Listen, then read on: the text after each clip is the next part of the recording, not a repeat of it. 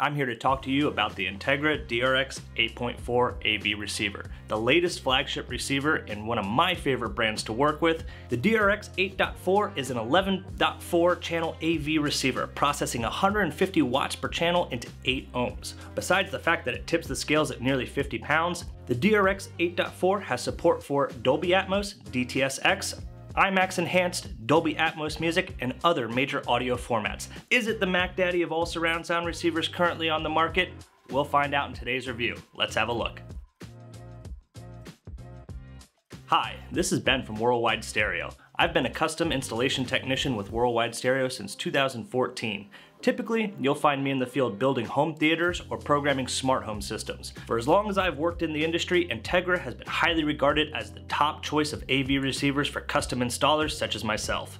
The ease of installation, familiar setup menus, and ability to easily integrate with any third-party control platform has made Integra a dream to work with. The best way I can describe Integra as a company to someone who has never heard of them is if Onkyo AV receivers were a Toyota car, then Integra would be their Lexus. Integra takes all the great things about Onkyo and makes it better, with high-end feature sets that are always on the cutting edge of home theater technology. The new DRX 8.4 is no exception to that reputation. Included with the DRX 8.4 are the remote control, AM/FM radio antennas, room calibration microphone, and a Dirac Live premium license. Dirac currently sets the bar in terms of room correction calibration. The before and after effect when I run Dirac calibration never ceases to amaze me. The fact that this AVR comes equipped with a premium Dirac license and no upgrade is needed to complete a full calibration is just the first of many features that set the DRX 8.4 a cut above the competition. Now, let's get into the detailed specifications. Feel free to use the chapter links below if you'd like to skip ahead to a specific aspect of the receiver you want to hear about. If you're familiar with Integra receivers, there's no surprises in the design of the DRX 8.4. Besides the fact that it tips the scales at nearly 50 pounds, given its weight, you'll find a robust aluminum chassis supporting this beast. Overall, the dimensions are going to be very similar to other Integra pieces as well, with the DRX 8.4 being just a bit deeper at 18.5 inches. Keep that in mind when deciding on where you're going to place the AVR, because fitting it into tight cabinets and entertainment centers could prove to be a challenge. The input and navigation buttons feel sturdy, giving a satisfying click when pressed, and the LCD display is easy to read as well as dimmable and provides feedback on what zones, sources, and audio format are currently playing. Looking at the back quickly, you'll find inputs in the light areas and outputs in the black, making connections clear and easy. The DRX 8.4 is an 11.4 channel AV receiver, processing 150 watts per channel into 8 ohms. Although the .4 should be marked with an asterisk, as there are only 2 independent subwoofer channels despite the 4 total RCA outputs. More on that later. With all channels driven in the main zone, this receiver can create a 7.2.4 home theater environment. Compared to last generation's flagship DRX 7.3, sporting 135 watts per channel, the new symmetric class AB amplifier built into the DRX 8.4 is a worthy step up in power. However, I must qualify that 150 watts per channel rating in that it is only with 2 channels driven, as Integra doesn't publish a rating for all channels driven through their AVRs.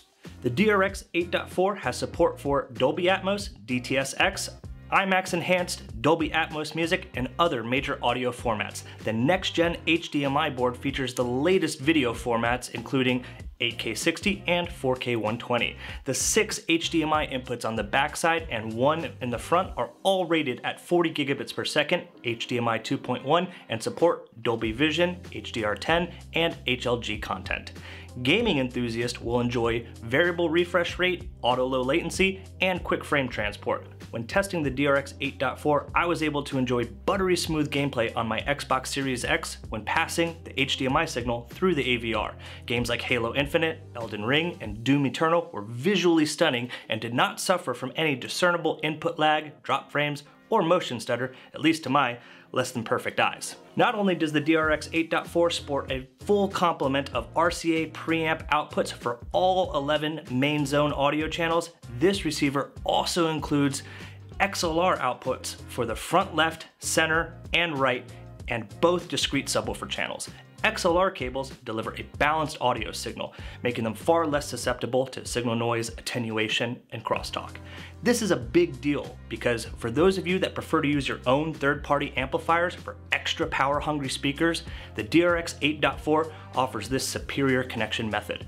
Few AV receivers in this category feature any XLR connections at all.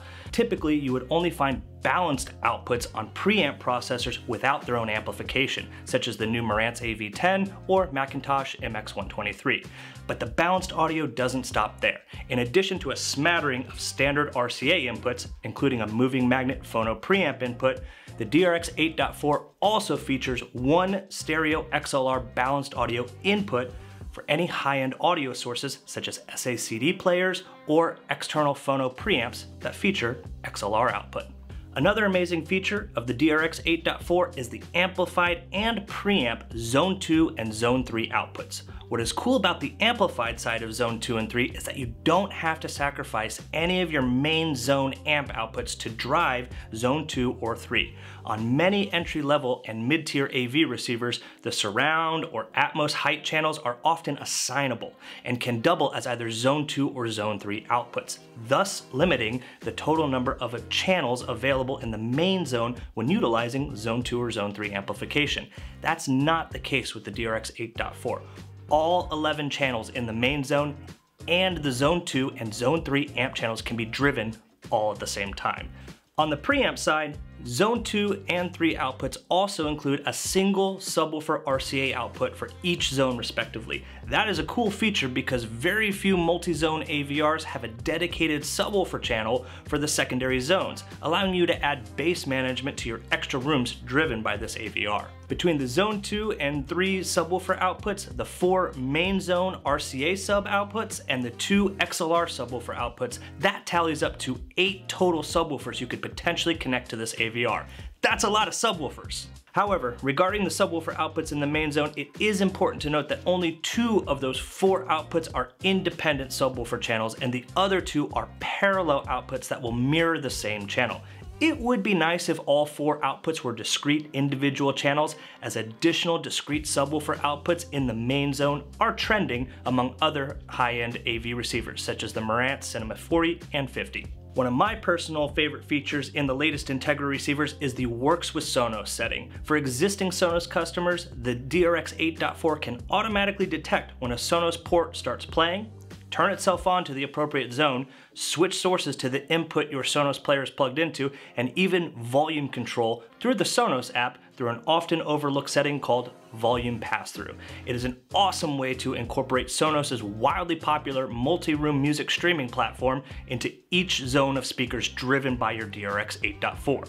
But even if you don't own anything Sonos, the DRX 8.4 is still a distributed audio beast all on its own. It can easily stream music to all 3 zones with either Bluetooth, Chromecast, AirPlay 2, Roon Ready, Spotify, Amazon Music, Tidal HD, Deezer, Pandora, and TuneIn Radio using their Integra Control Pro mobile app.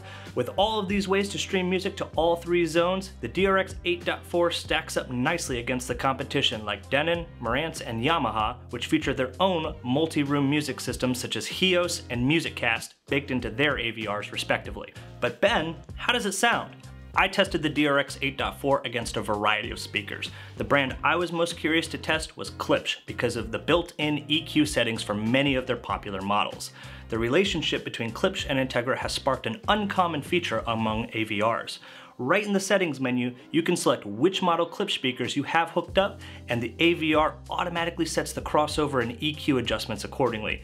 I tried it out using the Klipsch Reference Premier RP5000Fs and was blown away with the results. I also tried the DRX 8.4 with my personal KEF 3-channel passive soundbar at home, a set of B&W 707 S3 bookshelf speakers in our Montgomeryville showroom, and a pair of Focal Vestia No. 3 floor standing speakers in our Ardmore showroom, all of which performed beyond my expectations when driven by the DRX 8.4. Sonically, it could be argued that the DRX 8.4 bears similarity to the Onkyo TX RZ70 due to the similar ESS Sabre digital to analog converters and the 140 watts per channel amplifier in the RZ70, despite being 10 watts fewer than the Integra.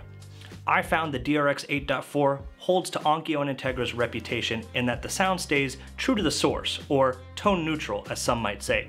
I did not hear any major colorization or tone adjustment across the mid or low range, which is what I personally like in an AVR.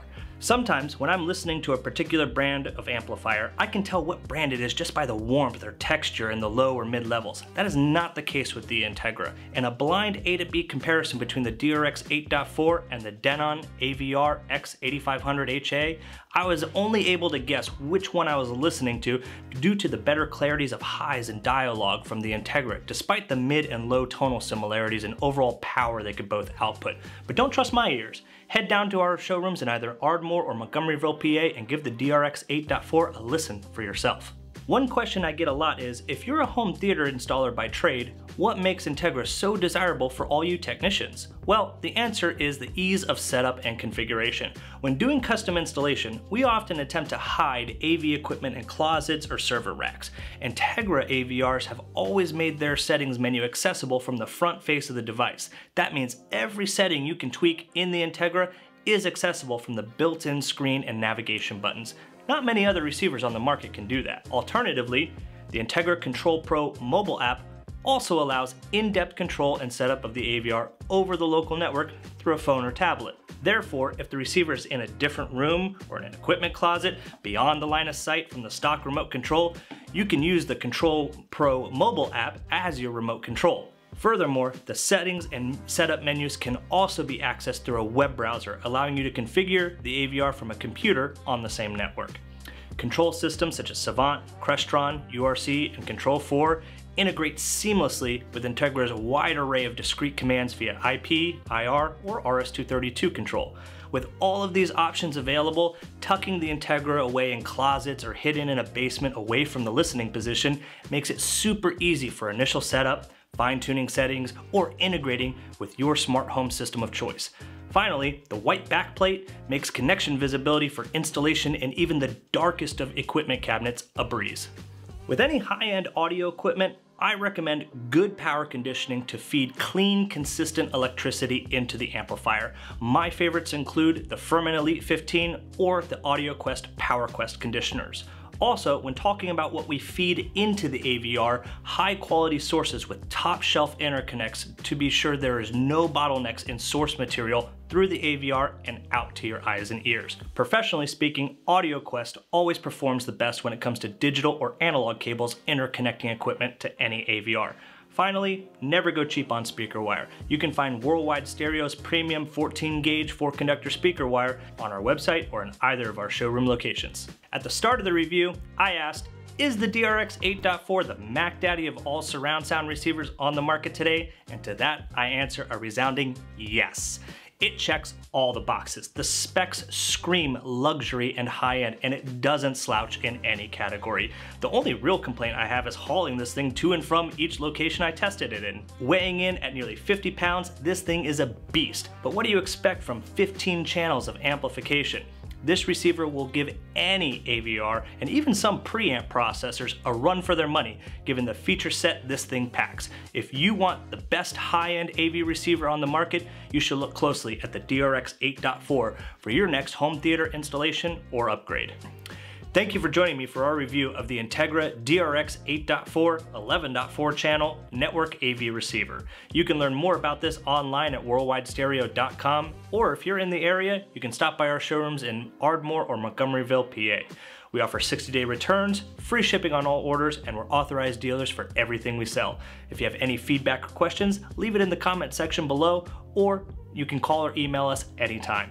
Don't forget to subscribe to our YouTube channel and hit that notification bell to stay up to date on all of our latest videos. This is Ben from Worldwide Stereo. Hopefully you'll see me in your house one day soon to install the best home theaters in the Philadelphia Tri-County area. Thanks for tuning in.